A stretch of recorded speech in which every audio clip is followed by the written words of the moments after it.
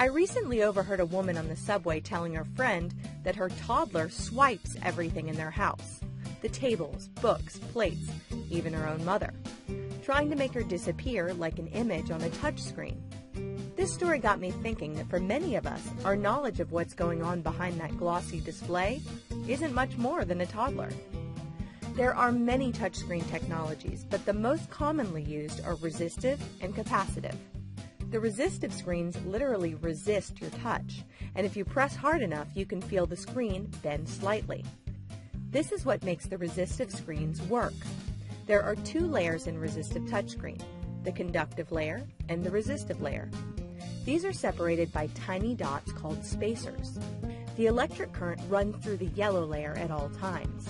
But when you touch the screen, the resistive layer comes in contact with the conductive layer. Thus, the electric current changes at that point of contact, and the function corresponding to that point is carried out. Resistive screens are durable and consistent, but they're harder to read because of multiple layers which reflect more ambient light. Ambient light is the surrounding light reflected back from the screen, making the text harder to read. Unlike resistive touchscreens, capacitive screens do not use the pressure of your finger to create change in the flow of electricity. Instead, they work with anything that holds an electric charge, including human skin. Capacitive touchscreens are constructed using materials like copper or indium tin oxide that store electric charges in an electrostatic grid of tiny wires, each smaller than a human hair. There's a glass substrate, a conductive layer, a protective coating, a controller, and electrodes at the corners. The electrodes apply a low voltage to the conductive layer, creating a uniform electrostatic field.